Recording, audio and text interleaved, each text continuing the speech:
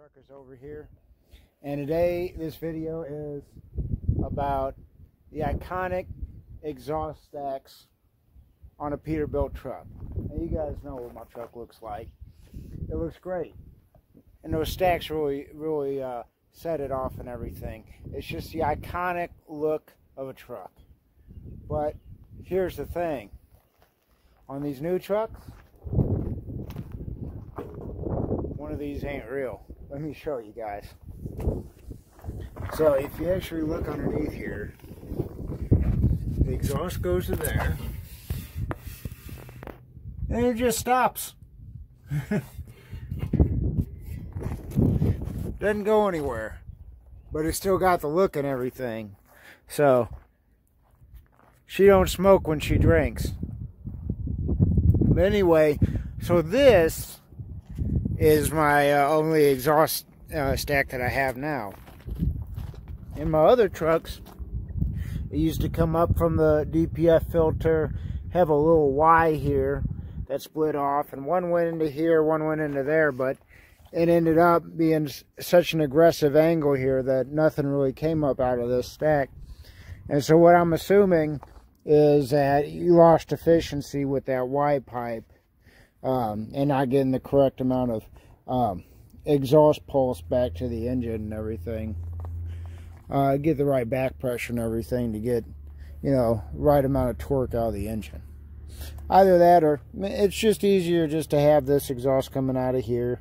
You know, you got to have these NOx sensors, particulate matter sensors, and temperature sensor there and everything. It's probably just a hassle to put that Y pipe in there and end up putting two stacks on there. But here's the thing, man, you could tell, because all that DPF, DEF, diesel exhaust fluid, creates all that stuff on there. So yeah, they don't smoke like they used to when I have my Cat engine, but it still looks pretty cool. Well, I just wanted to tell you that only one of these are real.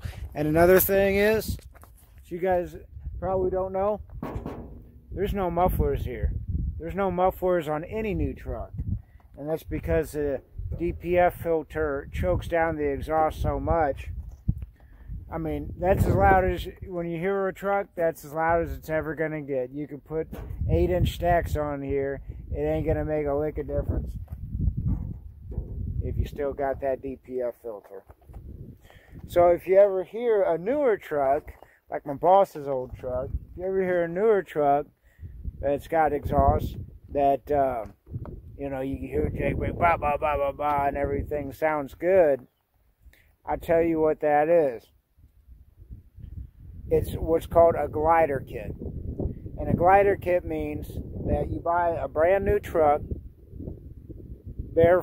well, it's not bare frame, but everything is new except for it has no engine, no transmission, and no rear end.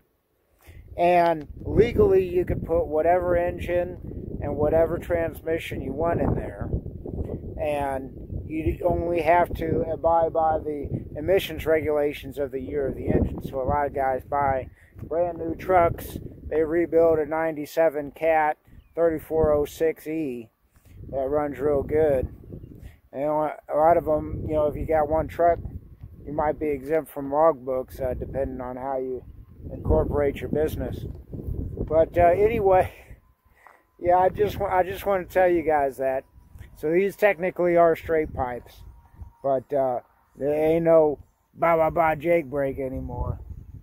But yeah, so like I said, if you hear a newer truck that sounds good, they don't have a DPF system on there. It's a glider kit, okay? I just want to tell you guys that a lot of people don't know these exhausts are just straight pipes now, and it's all choked by the DPF filter and that dummy stack over there. I just thought that was kind of interesting. Just wanted to make a quick video about it. It's Matt with Tips for Truckers. Have a great day.